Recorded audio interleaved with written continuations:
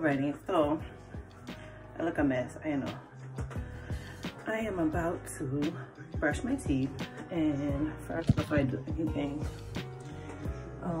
this is kind of my setup. I have my stool here.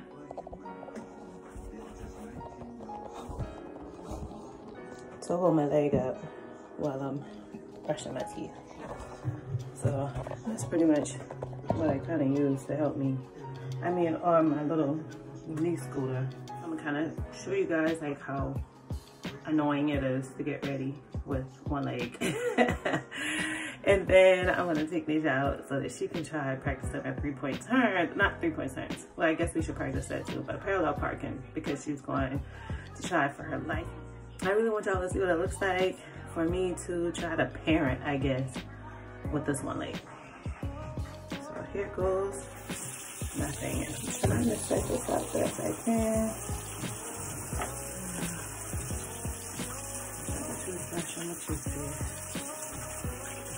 And standing up at this ain't too horrible. I mean, now that I figured this out, initially it was rough because I could feel all my blood rushing down my foot, and it was just too much.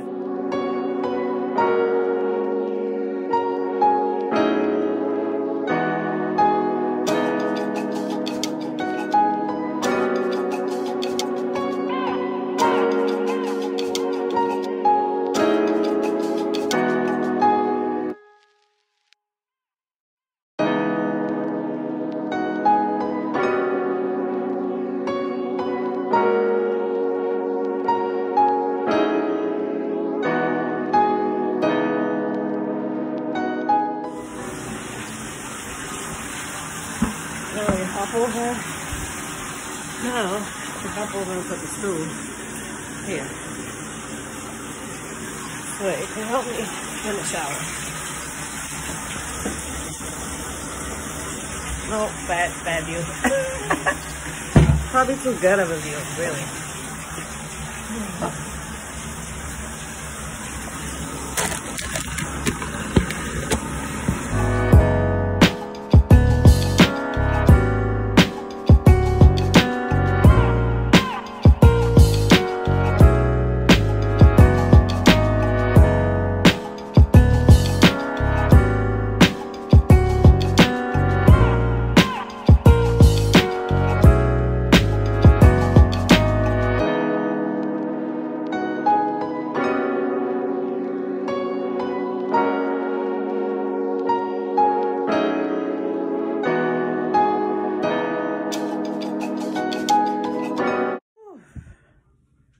All done, but I'm out of breath. Normally I do like skincare and stuff like that, and I normally obviously do like my normal wash, and then I'll go on for a second layer of a wash.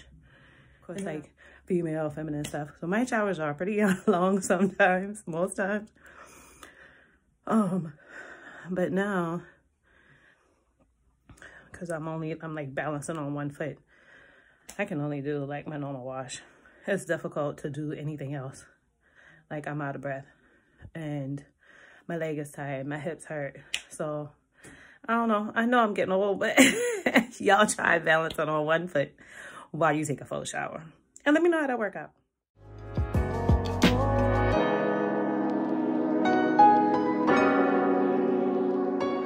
This did a really good job because my boot is not wet. And yep, I had a whole thing in there. So only like, what, 2 drops of water from the top of it from where I was sliding it down. All right, so Nage and I again, we're on our way so that Nage can try for her, you know, try practicing for a driver's license. Oh, just throw a hand up. All right, she can't say much while she's driving now. Let her be safe. But anyhow, so we're gonna go and do that. So let's kind of go into it. Alrighty. So Neja's trying to parallel park. There's a car here. There's a car there. And she's sitting in there patiently waiting on this people on this gray car to come out. But I'm about to tell her just to drive. So let's see how this goes.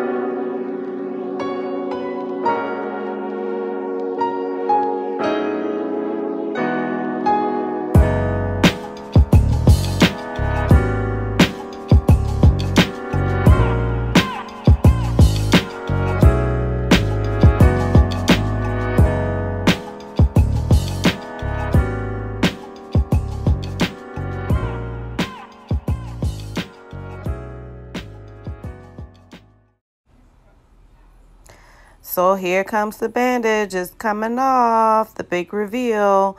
Before you can even see the scar, you can definitely see that the swelling is still there. So it's still huge. The doctor doesn't want me to walk on it at all. He doesn't want me to put any pressure on my foot at all because the swelling is still significant. The scar is obviously still going to be there, but you can still see all of the chemicals that was put on my foot to kind of make sure to disinfect it and things of that nature before surgery is still there. So I got good news that I can take a bath. I can't take a shower because I still can't put pressure on it. And I mean, I was taking showers before, but I had to wear the boot. But now I can take a bath to completely clean it and expose it, which obviously I got a new bandage as well. And that new bandage I can take on and off myself. It's a lot easier to manage. It's a lot lighter. It doesn't feel as tight. And so it's really comfortable. I'm really happy about the new bandage. They've given me instructions on how to clean it and things of that nature. And I just put my boot on like normal. And I still can't put pressure on it, but it's nice to know that I'm not so, my foot isn't so tight with the bandages. So now I just wait until my next follow-up appointment, which is in 4 weeks, to come back to see what else is going to happen next. Okay, so we're out of my next appointment. We're heading out. This time I took my best friend. Yay! And, well, and I didn't take her, really. She took me. I took her. But we're out of that appointment, found out that my bandage is different. So I can definitely handle this one. And I still can't do any weight bearing. I still can't drive. But I'm healing. My swelling has gone down, but it's not completely like normal. And so my foot still feel a little tingly and stuff like that. But for the most part, everything's going as planned. And I thought that I was going to get the next foot done. But I found out today that I won't be able to get the next foot done until this foot is completely healed. So no worries. As long as we getting it on the road to recovery, I'm happy. And so I'll give you guys the next update on, you know, my next appointment, January 26th.